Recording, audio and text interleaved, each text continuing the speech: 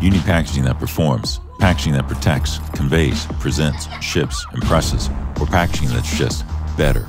Maybe you're like Lana. Lana's coffee maker brand needs packaging that works as well on the doorstep as it does on the store shelf. It needs to carry her brand, her product, and her cat. No, not a cat, a puppy.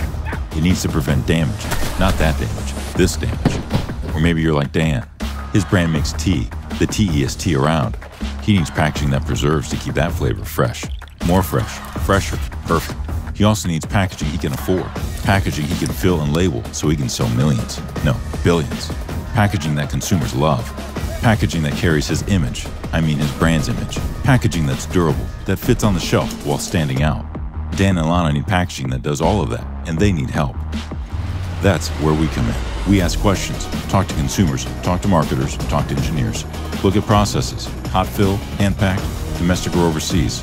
Ditch the styrofoam, look beyond the stock bottle. Explore materials, more materials, yeah, those materials. Then we sketch some more. Too complex, too expensive, narrow it down. Check with the engineers, make a prototype, test it, break it, crunch some numbers, sketch some more, that works.